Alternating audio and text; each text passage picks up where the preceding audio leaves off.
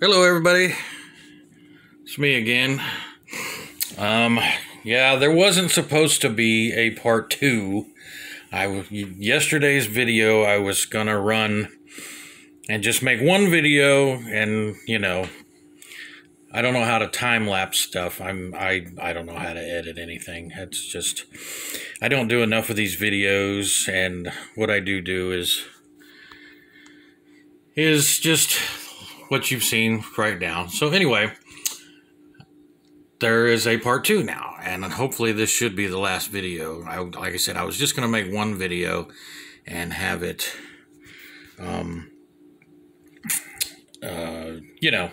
just be one long video where I'll pause it, do some stuff, come back and show you what I've done. So that's kind of what I'm going to try to finish doing. Anyway, so as you can see, I did quite a bit yesterday. I got everything, all the stuff mounted. I can't find the label maker, so Sharpie is your friend. Got the switches put in, and each switch has its own color. So the main switch is red, obviously. The other two are yellow because they're gonna be their own thing. The USB and the power jack are blue, and it doesn't matter the color. I was just, my OCD knows no bounds. And then the LED lights are green. So let me show you what I did. Obviously you can see I got everything mounted. That I'm going to use right now, and this box is big enough that I can upgrade if I decide I want to do something else or add some things. It's fairly upgradable. So as you can see, I haven't done any of the wiring yet. That is going to be today's project. I'm going to do some wiring. I got the batteries in there, and yeah, just what I needed was, what I was going to do, and I didn't have it, was a big old Velcro strap, big enough to go around I got all the batteries are all taped together, so they're together as one. And then I mounted them in the center of the box, so that the box is when you pick it up, it doesn't fall to one side or the other. So yeah, pay no attention to the guy behind the curtain. I'm going to try to find a Velcro strap that I can run around that battery and hold it in. The cool thing about this box is the bottom of the box is recessed. So those pieces of wire are in the recess, so when it's sitting on the ground or whatever, it's not tearing up those wires. So I want to run when I find the Velcro strap, I'm going to run the Velcro strap just like I got those wires, and to tidy and hold that battery down. And again, there's plenty of room in the box for other stuff. So as I upgrade this box, I can move the battery over or whatever and put stuff in there.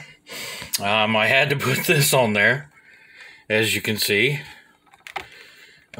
because once I got all this shit up there in the lid, and I didn't want the lid to flop over when I opened it, and so I got that little wire there to hold the lid open.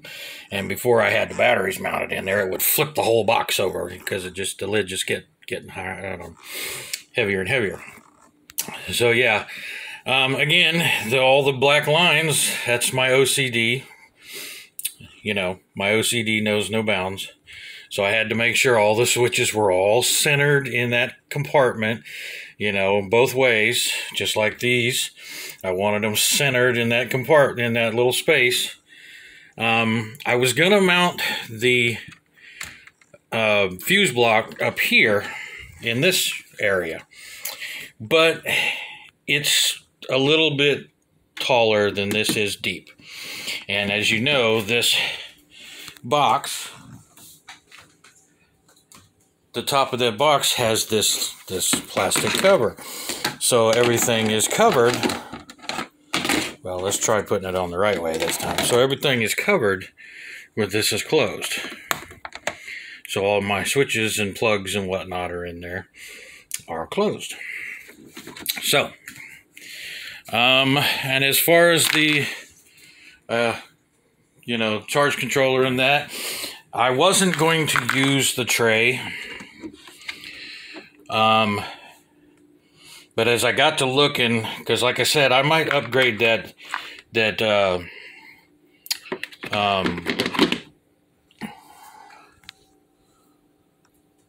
my mind just drew a blank. Anyway, I'm probably going to upgrade this here to a larger one at some point. So right now I'm just gonna, mount it up here somewhere.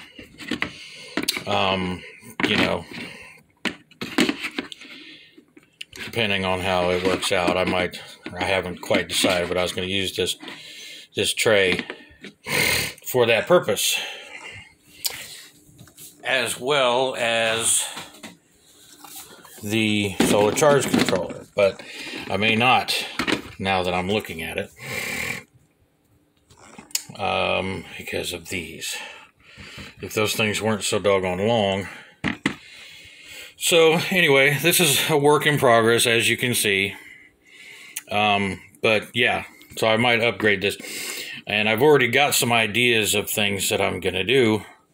Like, when I mount this in the box, what I'm going to do is I'm going to run a couple of cords and have, say, a plate, an outlet plate right here, like on the side of the box. But right now I'm just gonna figure out how I'm gonna mount it now, because it's a work in progress. Just like I said, it's a work in progress. I might have to cut that handle out. I don't know. But anyway, so yeah, like I said, I still have to mount those somewhere, but I'm gonna start on the wiring for everything that I already have mounted, and then I will address these things. Like I said, I've got plenty of room. I was just trying to, I was going to cut all the holes in the top because it had that lid that goes over that.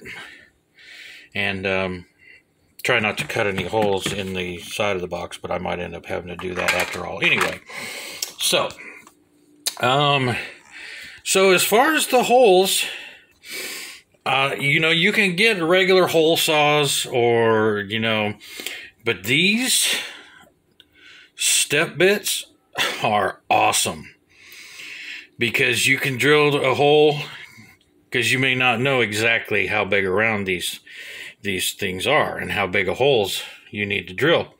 Oh yeah, that's where my LEDs are.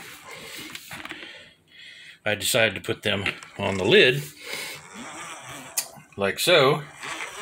But anyway, you may not know how big the hole is, If you're like me, you just wing it most of the time with your projects, and just everything's a work in progress. They do have, excuse me, again, you can't see, doesn't want to focus real well, but anyway, you can see it does have the measurement of each step on there. So let's see if this helps. Probably not. A little bit. Anyway, so you can see it does have the measurement, the whole measure size for each step. So, with this, you can, if you get a hole saw, unless you know exactly how big the hole is that you're cutting,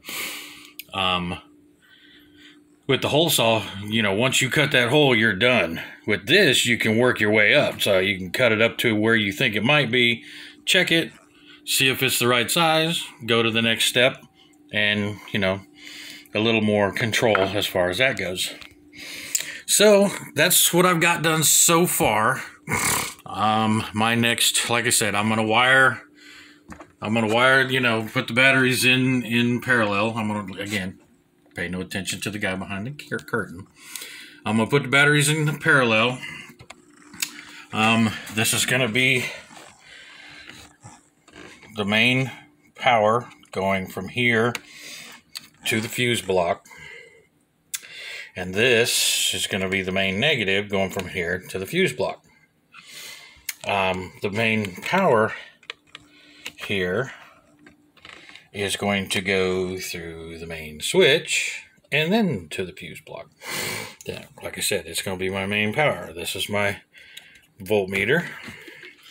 It isn't exactly where I wanted it, but it works pretty good, and that handle doesn't sit down on it. It doesn't affect it, because I checked. It doesn't push the button or anything. I was originally going to mount it here, but yeah, I'm not quite, you know, so I put it down in that recess. And yeah, so like I said, I'm going to wire this directly to the batteries. So as I'm putting the parallel connections in, I'm going to run the wire to one of these parallel connections, because this, you push the button, it comes on, shows you what you need, and turns back off. So it doesn't, it might be drawing barely any juice whatsoever just to keep the memory, because it does have some parameter settings in there that you can configure. So that being said, like I said, I'm going to wire these, or start wiring these anyway, and I will come back periodically to show you how I'm doing it, what I'm doing. But I'm not going to make you suffer through me screwing it up and having to redo stuff over and over again. It'll just be a blink of an eye to you guys. But like I said, if these things are these are perfect. DIY projects are perfect because you can figure out, like I said, I watched videos and seen what other guys have done, and then you put your own twist on it. You know, a lot of the guys use those plastic Plano, plastic ammo boxes that you can get. The Plano brand makes them, but Walmart and Academy Sports, they have their own version of that. It's basically the Plano clone. I got one for one of my other projects that I'll talk about later on, that I've got going on, that I've already completed, and it's up and running. And they use those small little ammo boxes. I wanted something bigger, and using these lithium batteries, I mean, it's going to have a little bit of weight to it, but like I said yesterday, it's not going to be super duper heavy. Now, if I had 4 lead acid batteries, those little 9 amp hour batteries that are exactly that same size in the lead acid version, this thing would be immensely heavy. Yeah, I mean, it's going to have some weight to it as it is, but I've pretty much got everything in it, aside from these things, but these don't weigh nothing. I've pretty much got everything in it that it's going to have in it, and it's, it's got some weight to it, but it's not terribly heavy. So anyway, so that being said, I'm going to start working on this, and, and I'll be back. Like I said, it's going to probably be a little bit for me, but it's going to be just a split second for you. So long as I don't fat finger the phone again and hit stop instead of pause. Otherwise, you would have been able to watch the entire video yesterday. So, all right. I'll be back. All right, we're back. Now, I've gotten the batteries in parallel. It's all done. The negative goes right up to the fuse block, and the positive goes up to the main switch.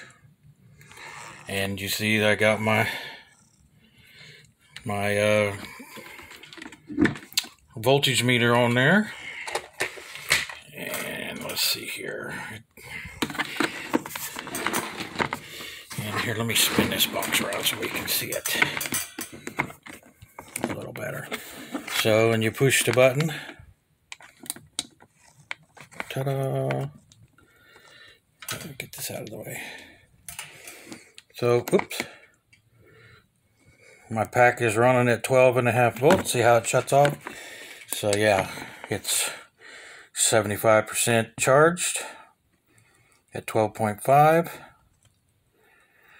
And these down here are the, turn it back on. These will be, once I hook up the temperature gauge, it'll have a temperature in here too. So yeah. And like I said, it turns itself off. So that's all right. So that part's done. So yeah, got the batteries in parallel. Got the wire to the voltmeter. Got the one going up to the main power switch. The other going up to the fuse block. Now some of these videos you'll see, depending on the fuse block. Now my fuse block has a post for the positive power and, you know, battery power from positive to negative. So what I'll do is I'll run a wire from here on the positive side to the power post.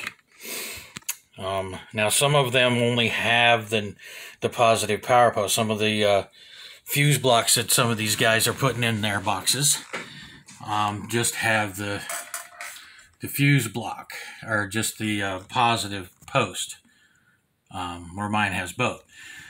So they'll daisy chain all the negatives. So they'll take a negative from here to here to here to here. You know, they'll start like way over here. They'll put negative to negative to negative to negative, you know, all the way over, and run it straight to the negative side of the battery.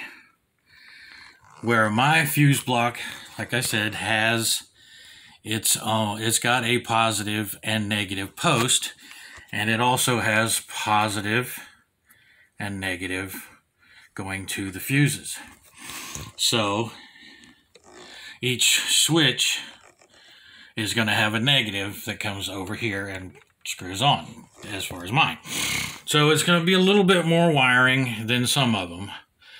But, you know, this fuse block I found, because I wanted at least 6, you know, fusibles. Again, this box is totally upgradable. I could take this fuse block out and add a larger one. You know, I'd have to mount it somewhere else, but I'd have a larger one that handles more stuff. So, but as of right now, so yeah, that's where we're at right now. So I'm going to continue wiring. Again, pay no attention to the guy behind the curtain. But I got all the batteries are all in parallel. And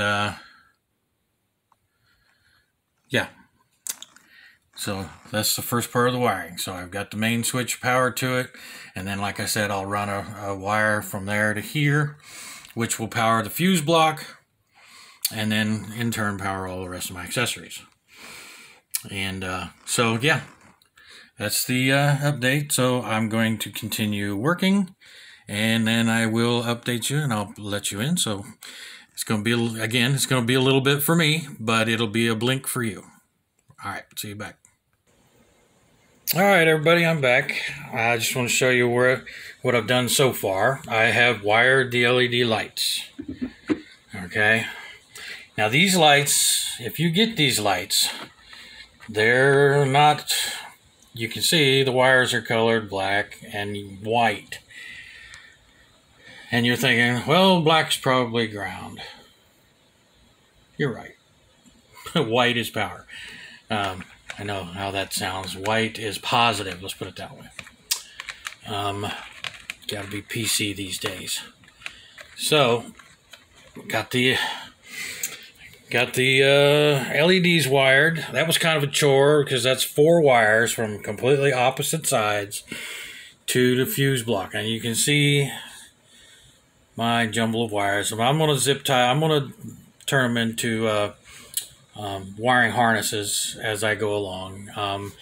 I run the LEDs up there because, like I said, there's 4 wires, and you know, but I plan on running some of the other things like down along the bottom up to the fuse block. So there's not going to be a, you know, mass of wires in any one place. They're all going to be zip tied. They're going to look good when I'm done. I did this. I got to thinking. It's like, I had run just a straight wire from the switch to the fuse block, and I didn't have an inline fuse, and so I used this. This is an inline fuse. It's got a 10 amp, 240 volt fuse in it, 10 amps. So anything goes wrong, between the switch and the fuse block, it'll pop that fuse, and then everything else is going to be fused through the fuse block. So anyway, so I got the main power, and then as far as what I've gotten, I've got the LED lights. Like I said, that was kind of a chore, but yeah, as you see, the LED lights are working. And yeah, I did that first because I knew it was going to be a bit of a chore with the 4 lights with 2 wires each. Was going to be a bit of a chore getting it all together. So everything else, like these, I'm just going to jump negative to negative on this and then run the negative up to the fuse block. And same with these here, negative to negative, and then a negative up to the fuse block. So because they're going to be controlled by one, these 2 are going to be controlled by one switch, and these 2 are going to be controlled by one switch, and through the fuse blocks. And then I have the other parts that I still have to figure stuff out. But I'm trying to get this wired right now. But you kind of get the idea. It'll look nicer. I mean, I got wires dangling, and it looks like a mess up here. And once I get everything zip tied the way I want it, it'll actually look a little more neat. I use these. I don't know if you people have come across these. Those are the butt connectors that have the solder in them. Let me get this out of here. Have the solder in them. These things are great. I used these on another project. They're shrink wrap. The outer clear part is shrink wrap. The little blue inside is like a waterproofing, part of the shrink wrap, and then the very middle is solder. Use a heat gun. I mean, you can use a torch, but you got to be super careful because the torches will melt that shit quick. Not that the heat gun won't, but at least you have a little more control over it. So, yeah, so the shrink wrap holds the wires together. The little blue line basically makes them waterproof, and then inside, in the middle, is solder. These are great butt connectors. You twist the wires together. It shows you on the box how you should do it. You twist the wires together, put the solder over your twisted wires, and yeah, use the heat gun, and you are golden. Yeah, I used them on one of my other projects. I used a lot of them on one of my other projects. They're great. They're great. Like I said, it solders them and shrink wraps them all in one go. So they're pretty cool. Let's see. So this is as far as I got so far. As far as wiring, the switches, it's gonna be pretty easy. Like I said, I'm just gonna run a jumper from the negative to the negative on this, and then from this to there, and then there'll be another jump over here to the switch, and then the positive wires will go straight from the fuse block to the switch, and same with these down here. And then all I've got to do is figure out what I'm going to do with my solar charge controller, how I'm going to mount it. Am I going to mount it on the inside or the outside? And then, but you kind of get the idea of what I've got going on here. So yeah, on these switches got 3, I'm pretty sure that a lot of people already know, but there might be some folks that are like, well, how do you know which plug to plug what part of your system in? So these particular type of plugs, I got them on Amazon. I have 3 poles on them. There's one brass one, if you can see there. Get this out of the way. So you got one brass one on one side. That's your negative. Then you've got 2 silver ones. The direct opposite of the brass one, that's your power in. Okay, that's your power. If you're using a fuse box anyway, that's your power coming from the fuse box to the switch. And then obviously the middle one is your load. So that will go to whatever your accessory is. So, you know, like this one goes to my LEDs. It powers the LEDs. And so I had to get all the negatives together, you know, using these because, you know, obviously the wire, this box is pretty wide, and like I said, I decided to mount these on either side. That way, you know, if it's dark or something, you turn these on and it's going to light up, you know, both sides of wherever your room is. So anyway, so that's as far as I've got so far. I know, like I said, it's taken me a little bit because I overthink things, and then I end up having to go back and redo it or undo it, or because you know, and I'm sitting here with these lights because I had to keep reminding myself, but then somehow I wired it backwards anyway. You know, no matter what I did, I was keeping it in mind. It's like, this wire is positive, this wire is negative, and then I still wired it backwards. So that's why I tell you, I didn't need you to suffer through me bumbling through this project. I mean, if you're keeping an eye on this, and everybody who's subscribed, and you know, I do appreciate you subscribing. I don't do a lot of stuff. But I do like to do little things, and then, you know, I don't necessarily need to work on, you know, models every time. But, you know, I like to do other stuff as well, because I like to just build shit. And I've been seeing these and thinking, well, with, like I said yesterday, with things going on in the world, you never know. You never know. So anyway, that's how far I've gotten so far. So I'm gonna keep on working on it, and like I said, and this will be a little bit for me, but I know I keep repeating myself, but it's gonna be a blink for you. So we'll be back. All right, everybody, I'm back, obviously, and I've got everything. Well, aside from the charge controller and the inverter, I haven't wired those yet, but everything else is wired. All the stuff, got the fuse block, everything else is wired. So I got to tidy everything up, the wiring up with, you know, zip ties and whatnot. So I got those 2 power things, as well as these. So, moment of truth.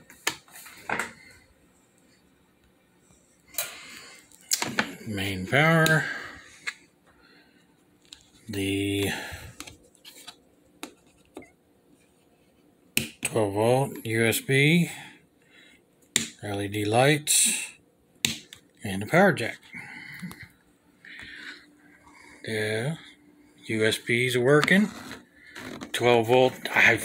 I didn't think I got the one with the LED in there, so there's that.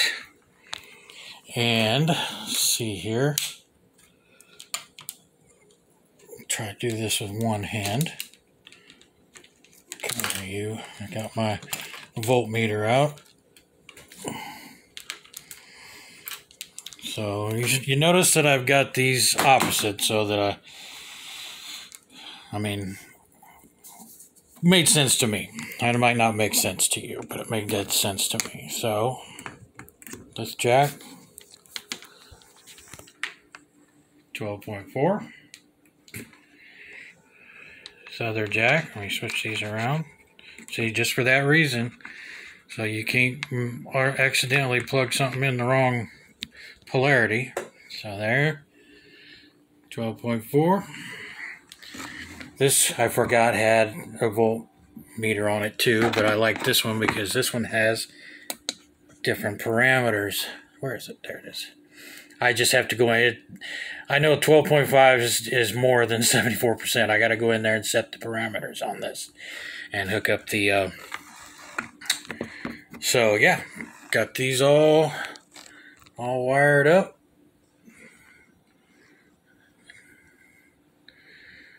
And I just got to mess with the inverter and the charge controller, but for the most part, it's coming along. So, like I said, I've got to go in there and tidy up the wiring underneath. I got to do some creative zip tying to make this not look like a rat nest. You know, it would be so much nicer back when they invented electricity if they could use just one wire, and you know, so you didn't have to run 2 wires to everything. Well, this one, with these type of switches, you got to run 3 wires. But, you know, safety first. But, anywho, we are almost finished. I got to hook up the temperature sensor on that voltmeter. But yeah, like I said, I'm going to tidy up the wiring with some zip ties, get it looking more presentable. I'm going to figure out how I'm going to do the charge controller and the inverter. That's going to be another video.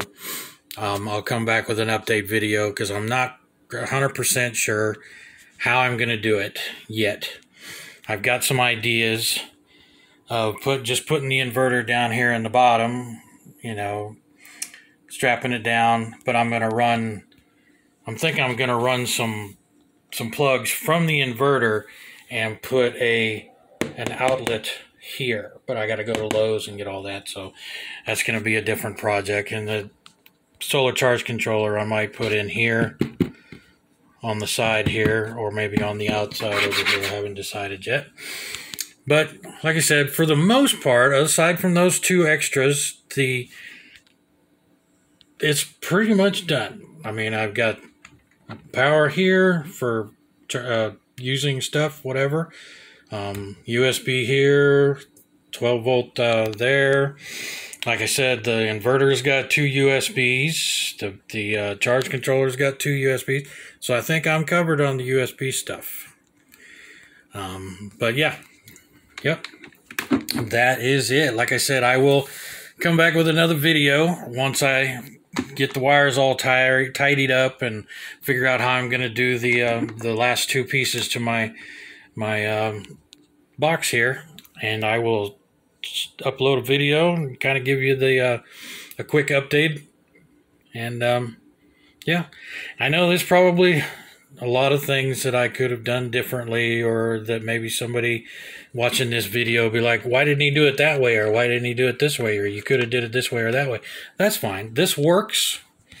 I might go back in here and redo some things, but for the purpose of this video, I was just kind of showing, you know, how things go. And you know, if you're going to do something like this, then you can do it. That's the joy of doing these DIY things. You don't have to do it the way I do it. You don't have to do it the way you can do it the way you want to do it. This is your project. This is your thing.